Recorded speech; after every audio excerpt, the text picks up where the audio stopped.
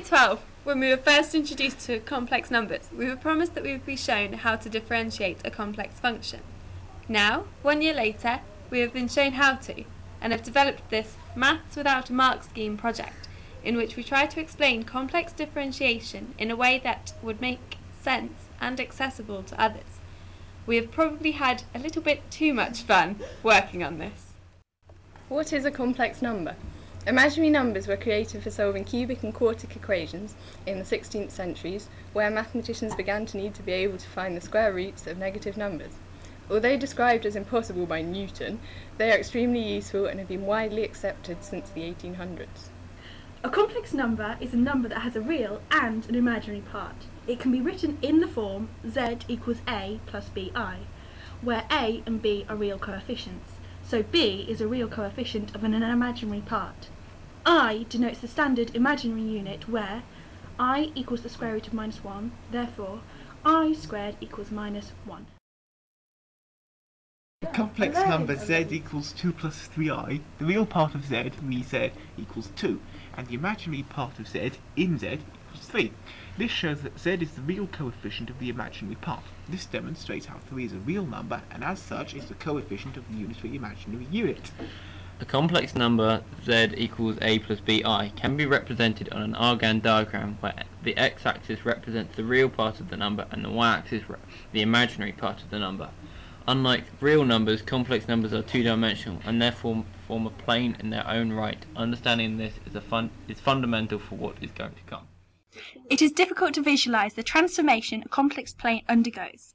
Unlike a normal function, in which a real number is mapped to another real number, the function of a graph cannot be drawn like we would draw a parabola for x squared. Instead, the complex plane of numbers is distorted and stretched by the application of the function f of z. A complex function maps the whole complex plane to another complex plane, which becomes distorted or stretched by the application of the function. Differentiation of a complex function. Now we are going to attempt to differentiate a complex function from first principles to try and work out what rules govern complex differentiation, and then to try and find out what the derivative of a complex function actually means. Differentiation from first principles. So before we can even look at dealing with a complex function, we need to really understand the fundamentals of how we differentiate a real function, and then we can apply a similar method to a complex function. So if we take y equals f of x when f of x equals x cubed, then f dashed x equals dy by dx, which is just a combination of different weird notations. The gradient between 2 points of the curve, so we have x and x plus delta x, and we can approximate this gradient of the point at x as delta x tends to 0. The approximation of the gradient will tend to a real value of the gradient. So, by finding the gradient between the 2 points, x and x plus delta x, the gradient can be determined when delta x tends to 0. So, if f dashed x equals dy by dx, f dashed x equals the limit as delta x tends to 0, where you have all this rubbish which is on your slide. Okay, yeah. And then as we tend delta x, actually that last bit was just a complete load of pants, so I'll just carry on anyway. So, we've got this rubbish as the limit as delta x tends to 0, we've got f, and then in brackets x plus delta x, minus f of x all over delta x. Substituting in for x cubed gives f dashed x in terms of x and delta x, and you get all this rubbish, which all quite neatly and happily cancels out to 3x cubed plus 3x delta x plus delta x squared. So, as delta x tends to 0, we get f dashed x equals 3x squared plus 0 plus 0, which means f dashed x is 3x cubed, which is what we all know and love already. The plane which is created to show the application of the complex function f of z to the complex plane is a w plane. The complex numbers on the z plane are mapped by the function f of z to the w plane, and the two axes are the u and the v axis, the real and imaginary axis respectively. So u equals v f of z, and v equals in f of z. Now applying the principle of differentiation from first principles to the complex plane, the derivative of f of z0 can now be expressed as f of z0 as the limit of dz tends to 0 of f of z0 plus delta x minus f of z0 all over delta x. But the important thing to remember here is that the limit as dz tends to 0 is not simple. It's complex! We now have a slight problem.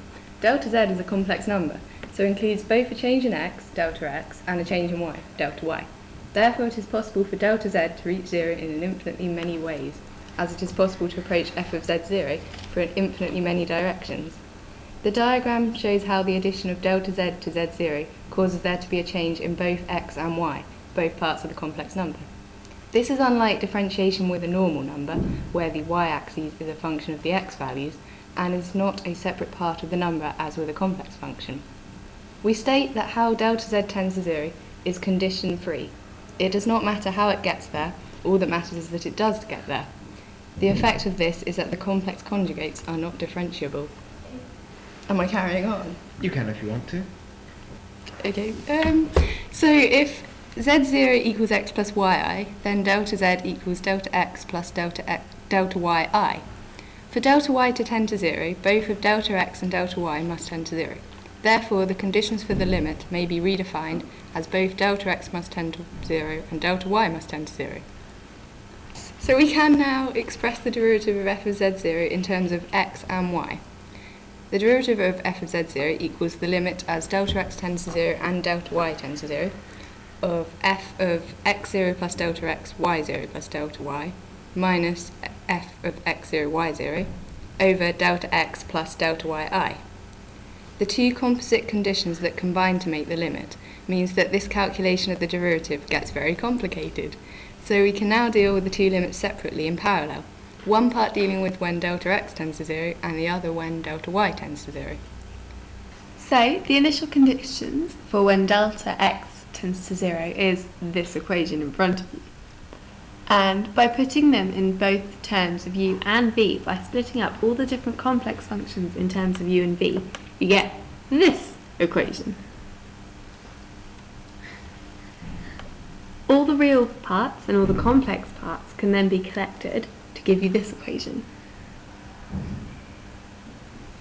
So now we can partially differentiate the above function, which is given in terms of two variables. Partial differentiation deals with multivariable functions such as that above, which is usually investigated fully in the second year at university when you're studying maths. And of course, this part was absolutely amazing, just to kind of say. So, partial differentiation. Basically, you do a backwards d6 thing, and you have backwards 6f over backwards 6x, if we're going to differentiate with respect to x. And then we treat the y parts as a constant.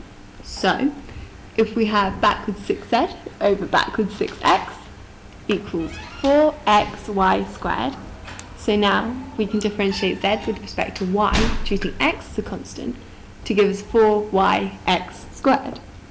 And this technique can now be used to differentiate the function that was determined above, which is in both terms of x and y. A return to complex differentiation. Now that we have obtained a derivative of f of z in real and imaginary parts, we can divide it into the two parts, real and imaginary, u and v, as shown. Looking at these parts, it can be seen that the first is a partial differential of u with respect to x, and the second is a partial differential of v with respect to y, where the whole second partial derivative is imaginary. So we now have f' of z in terms of two partial differentials, one real and the other